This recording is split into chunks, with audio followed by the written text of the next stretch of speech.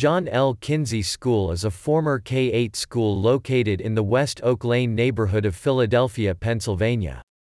It was a part of the School District of Philadelphia.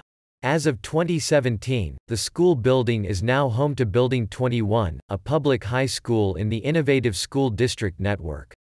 It was designed by Henry deCoursey Richards and built by Cramp Co. in 1915–1916. It is a 4-story, 7-bay reinforced concrete and brick building on a raised basement in Late Gothic Revival style. It features a projecting entrance bay and limestone and terra cotta decorative details.